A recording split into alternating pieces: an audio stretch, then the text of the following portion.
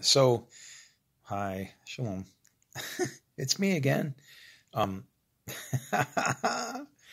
so, if this ain't a perfect riddle, if you can't see this looking in reverse, I'm going to tell you. So, I want you to look up the names of these, just the names, okay? You got to pay attention to names and structure, and especially where it mentions like a son or something like that, right? So, watch this. We have take from the exiles of Heldai, Jobiah, and Jediah, who have arrived from Babylon, and go the same day to the house of Josiah, the son of Zephaniah.